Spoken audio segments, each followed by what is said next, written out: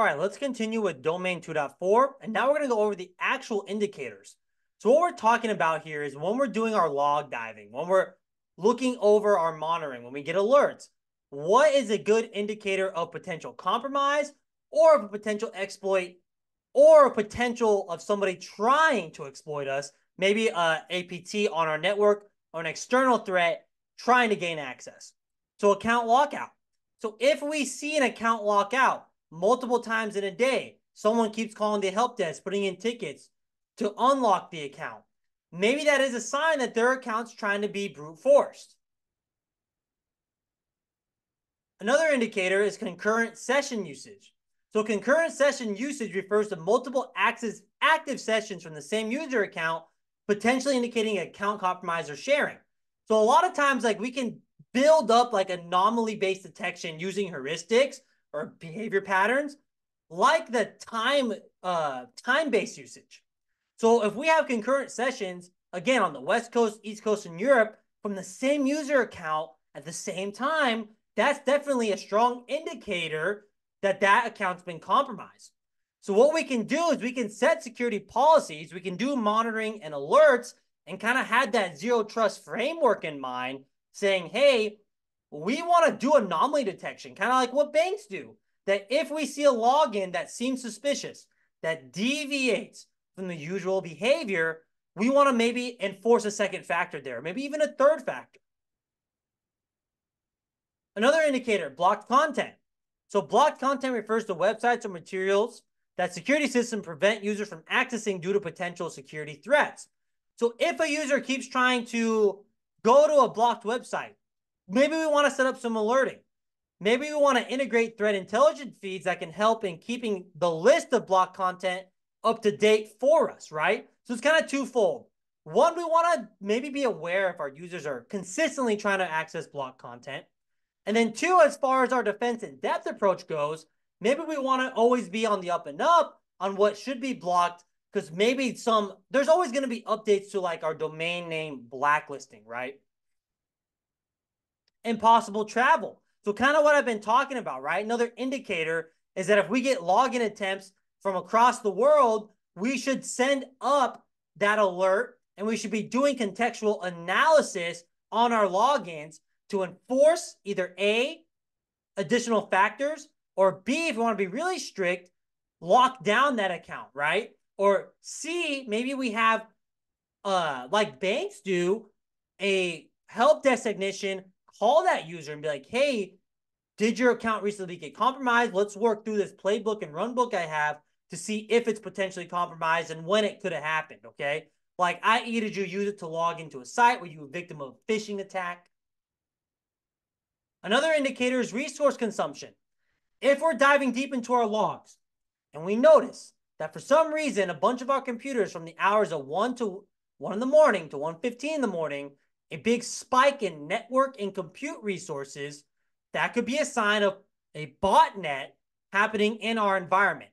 So we want to do monitoring our system performance and to see if anything behaves outside of the normal pattern, okay?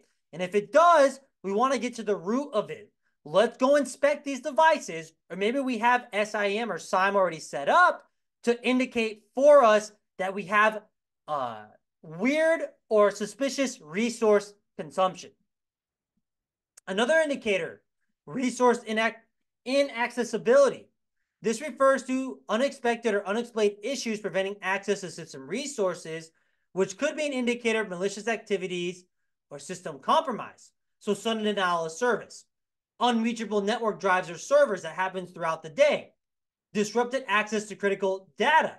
This could all be signs that if your users are consistently complaining about not being able to access a resource, there could be something actually malicious happening on your network, like like DDoS attacks, botnets, or any malicious, something we just have to further investigate.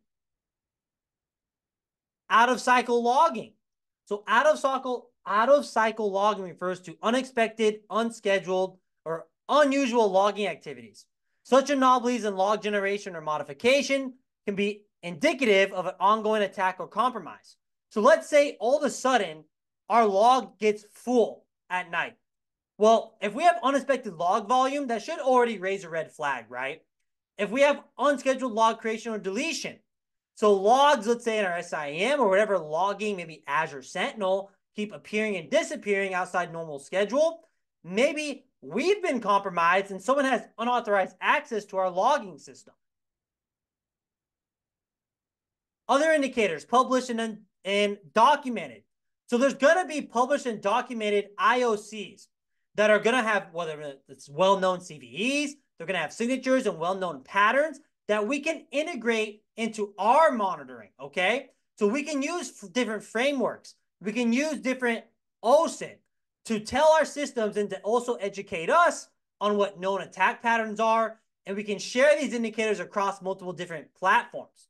And of course, there are different security vendors. If we're subscribed to a security vendor like Cisco Talos or whatever the new major vendors' security systems are, we can look at their published documentation and also try to integrate it into our systems. And then, of course, missing logs. If we have unexplained log gaps or inconsistencies in log sequences, as in it's not sequential, chronologically it's out of order, we may be dealing with compromised or unauthorized access, right? Something we have to be wary of, and doing our log dives have to be cognizant and make sure that we look at the chronological order and have correct timestamps. Okay, let's go ahead and do our last quiz of domain 2.4. So this is going to be going over the different indicators in malicious activity. Okay, so question 1. What type of security indicator is it when an organization's network firewall blocks an incoming file due to it being identified as malicious?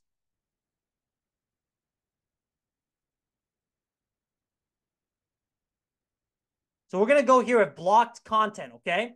So it's not going to be account lockout, right? That just doesn't make sense. Concurrent session usage, that's not an incoming file. That's just our users having weird activity, right? Where they're logged in at. It's not resource consumption.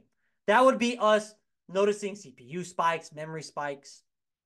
Question 2, which indicator of compromise would be identified by a user being unable to access their account due to multiple failed login attempts in a short period?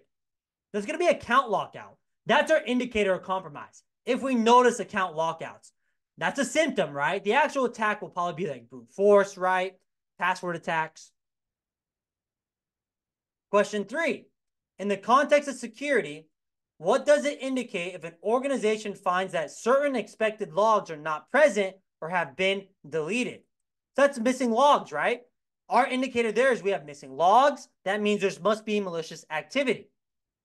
Question 4, which indicator of compromise is often observed when an attacker is consuming network bandwidth, processing power, or disk space to the point that regular operations are impaired?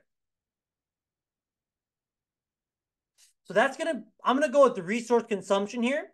So resource consumption is an IOC that refers to the excessive use of system resources.